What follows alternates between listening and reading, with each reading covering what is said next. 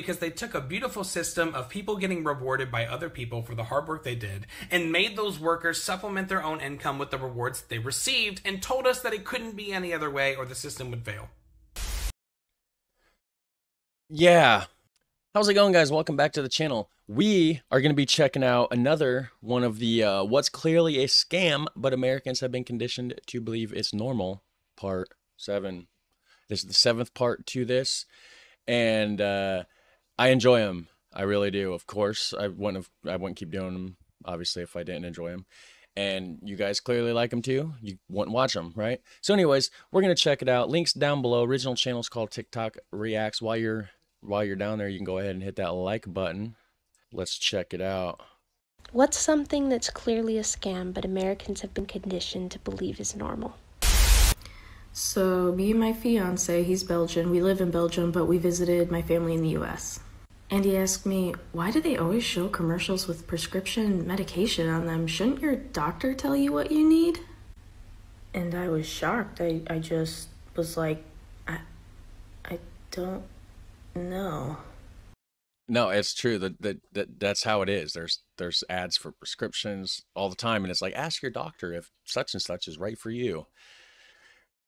The doctor should just know, right? That should be their job to tell you what you should need, right?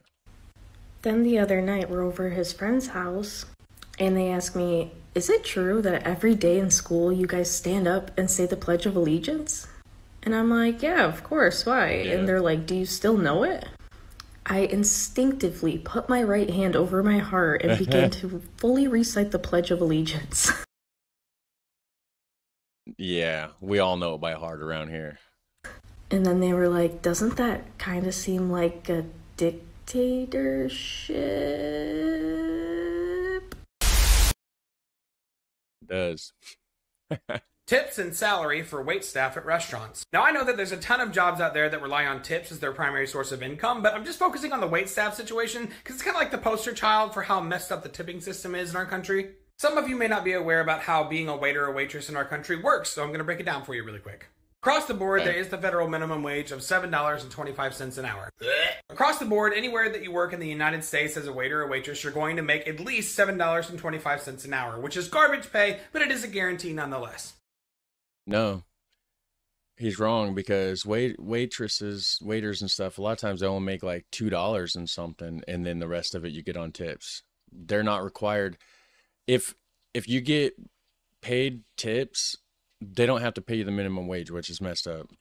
But what some people might not realize is that each individual state has the option to set a cash wage and a tip credit. A cash wage is what each individual state promises you as an hourly rate being a tipped employee, but it is not the federal minimum wage. For instance, in Alabama, it's $2.13 an hour. That's what you get paid as a wage, as a waiter in Alabama. I know what you're thinking. Dave, what about the $5.12 that's left out of that Alabama employee's pocket? Where does that money come from? It comes from their tip credit, which comes directly out of their tips. So, for example, if I was in Alabama waiting tables and I worked for 1 hour, I would make $2.13. That's what I would make from Alabama as my hourly wage as a waiter.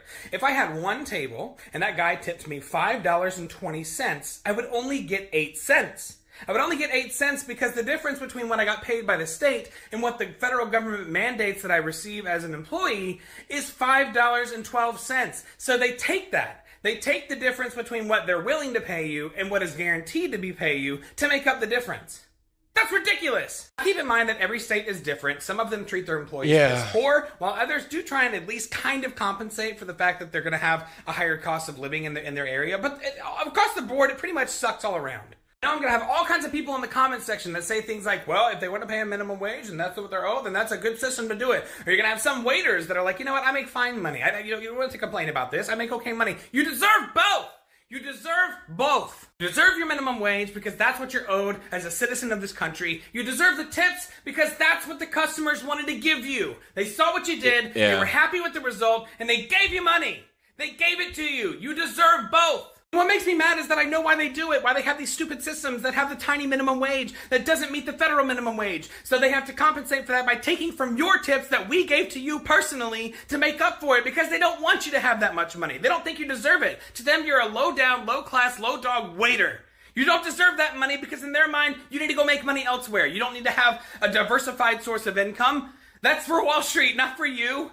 I always say, well, if they stop that, then people would just stop tipping. No, he wouldn't. The people that don't tip, and the people that do, do. And it would stay that way. It's a scam because they took a beautiful system of people getting rewarded by other people for the hard work they did and made those workers supplement their own income with the rewards they received and told us that it couldn't be any other way or the system would fail.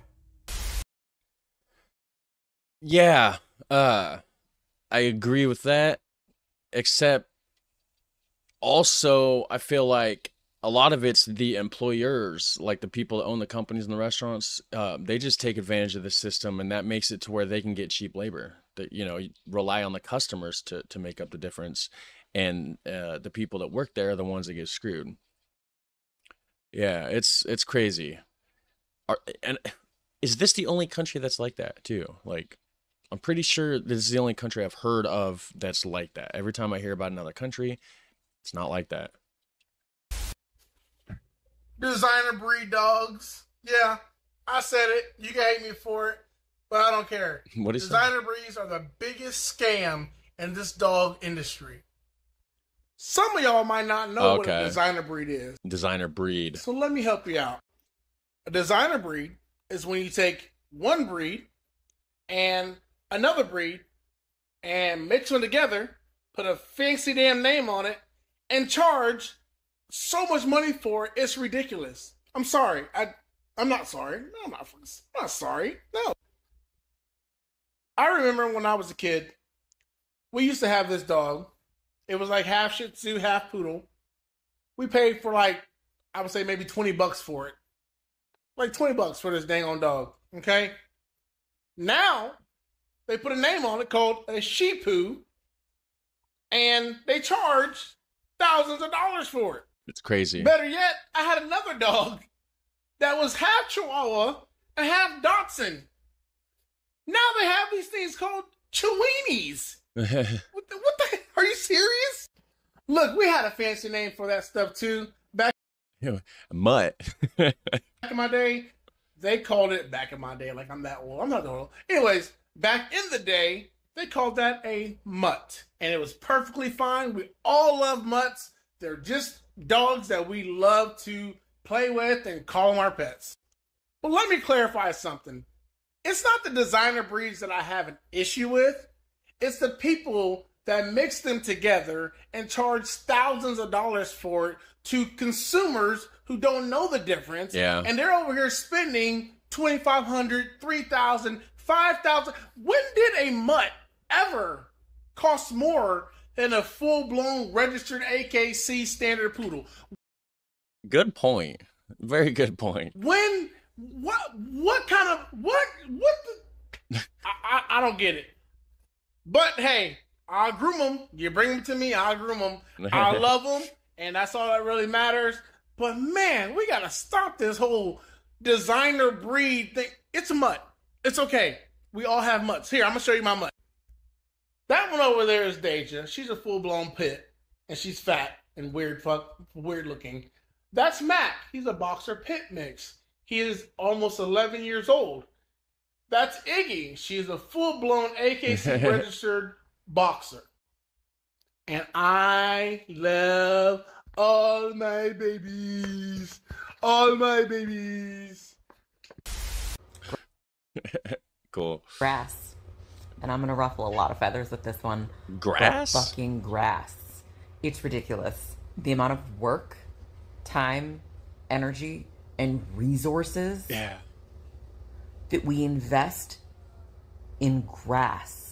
Yeah, it's crazy. I spent it was like 2 hours yesterday mowing the yard, and it was literally like the small part of the yard, like the backyard. The front yard's like twice the size.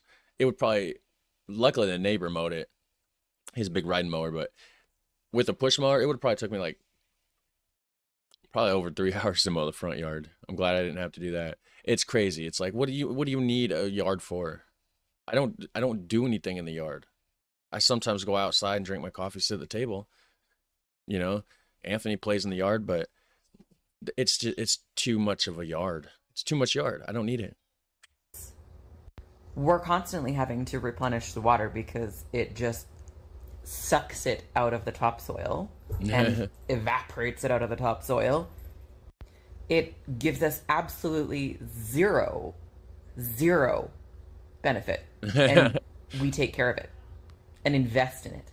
Why? It doesn't even look good. It's not comfortable to sit on. And it's fucking expensive. Never mind time consuming when you could have something like mini clover that doesn't flower and requires zero maintenance and actually holds water in the topsoil. Mini clover, that's a good idea. I wonder if I could get like a ton of clovers and just put in my backyard. Working 5 days a week. The 8-hour workday was invented over 100 years ago, and despite all of the advances in technology since then, nothing's changed. Yeah. Vasectomies is birth control. I don't know who started it, but I see more and more of it every day, and we need to stop. And I get it, especially because in a post-Roe v. Wade world, we want to put more of the onus on those who can go around and get people pregnant. And it is much safer to say, shoot blanks than shoot at a bulletproof vest. And because vasectomies are reversible, it seems like it makes total sense. Except they're not supposed to be. The point of a vasectomy is to make sure you can't get anyone pregnant ever again. And while there are some cases where you can undo it, that's not the point. You only have about a 50-50 shot of having it reversed if you wait longer than 3 years to get it undone. And that number decreases every year you go. Which means if we start making people get vasectomies really, really young, it nips the odds of them having children in the bud before they even get to that age. Birth control is a thing, and we should be advocating for it. But making everyone get a vasectomy isn't quite it. Plus, it does open the door for the whole forced sterilization thing again, so let's keep that closed. Who makes anybody, though? I don't know what she's talking about exactly. Maybe I'm lost here.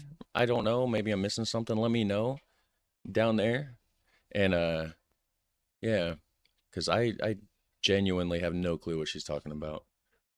Identity theft. Everything reporting to your consumer report I can tie to identity theft. You don't believe me?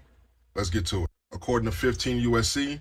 1681b, permissible purpose of consumer reports, this law states in general that unless a consumer reporting agency has your written instructions, they are not to furnish anything to your report. I want you to remember this going forward. Okay. Permissible purpose equals written instructions. With permissible purpose grants consent. Without permissible purpose is identity theft. According to 15 U.S.C. 6802, obligations with respect to disclosures of personal information, a financial institution is supposed to give you 3 disclosures. The first disclosure is them letting you know they're going to report something to your consumer report. The second disclosure is letting you know that you have the right to not disclose that information to your consumer report. The third disclosure is them letting you know that you have the right to do so. Do you think they follow those rules? No. I don't know what that guy was talking about either. Or what that has to do with the video of like what's clearly a scam, but Americans have been conditioned to believe is normal. I don't even know what he was talking about to know if it was normal or not, about like identity theft. I think that's like a worldwide kind of issue though. Honestly, I don't think that's like just specific to America. I'll go next. What about returning merchandise to a retailer that you didn't order? It could be something as simple as ordering hair conditioner, but you get beard conditioner. What do? The online company is going to want to send you this and charge you for this if you don't send this back. But here's the secret. This is considered a free gift. So what do? You have to contact their customer service department and let them know that it is illegal for them to charge you for the product that you didn't order and that you are not legally obligated to send it back. It's not your job to correct their mistakes. And here's the article from the Federal Trade Commission to prove it. Also, I don't think that's specific to America. I believe that's also a worldwide thing. So I don't know, guys. I don't know. You let me know down below. I don't think this one was as good as the first, like the other 6 in this series, actually. Like this one was kind of like falling a little bit short. I don't know. Let me know what you think. And you guys have a super fun, awesome day. And I'll catch you in the next one. Take care. Bye.